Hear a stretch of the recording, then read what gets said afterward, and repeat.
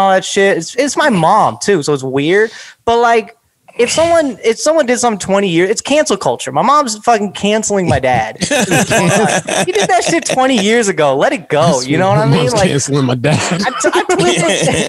I tweeted horrific shit 10 years ago. Yeah. I don't want to go to court for that. I don't want to have to explain that shit. So, my dad was shitty and he was abusive, but like it was so long ago and he hasn't done it. He's clearly changed his ways and all that stuff. So I feel like she should go amicably, but for lawyers, like, we'll get way more money and we'll get way more shit if you bring this up. So I was like, all right, you're not wrong. I'll get that. Yeah, but you know what happens with that though? They end up getting the money. Because your dad's lawyers got to resist that, and then her lawyers got to go, and then the only people that are getting rich is the lawyers, and then what it is left for her to chop up will be shit because so much money will go to the lawyers. Yeah, they've already done all these postponing and arraignments and financial checks and we have to come back with the liquidity and like there's all this shit going on. It's been going on for like 5-6 months already. Yeah. And especially with the pandemic, like and it ain't close either. That's not close. Yeah. I mean, even if you have an amicable kind of divorce, it still could take 2 years.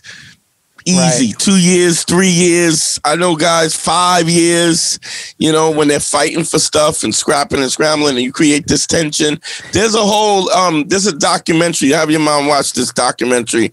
I forget but if you Google it, it's a documentary on marriage and how the lawyers play it on both ends, the lawyers, the judges, everything. So, I just Google about marriage is a business or a marriage corp, I think it's called. That's what I think it is. Yeah. It's just because it just, marriage. So the relationship is it shattered vows? No. Is it marriage corp? Let's see. I'll look it up. Marriage corp, I think it is. But it's interesting. This is also why I always love the thing that women go like, why don't men want to get married?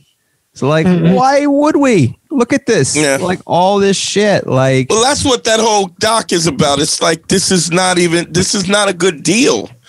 It's really not a good deal. And then you get it's not a good deal. And then, and is then it not you get somebody on the guy's part or on both parts? It's on the guy's part. It's a shitty deal. It's a shittier deal. The Divorce Corp is a documentary from 2014. So that might be it.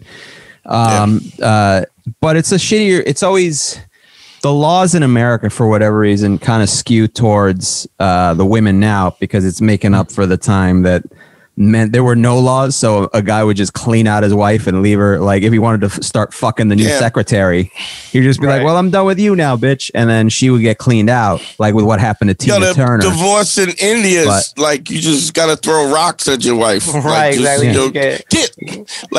She's a raccoon. Because you have to throw... you have to throw an acorn at your new wife to signify, though. That's the weird part. Yeah. But at least they have a system. It seems fair, Now you know. Seems fair. Yeah. But, yeah. Fuck, man. And how are you feeling about all this, Neel? Like, it puts you in the middle. I forget.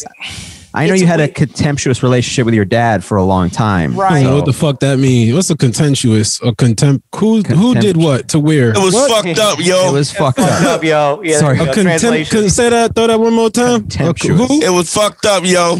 Contemptuous. I could dig it. Contemptuous. Yeah.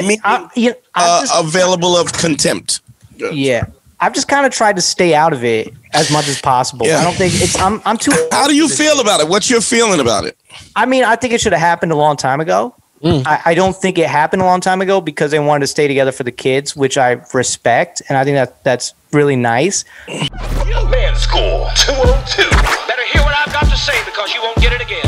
I'm not an alpha male. I'm not a beta male either. I'm just a better man. Well, put your happiness first, because if you don't, they won't.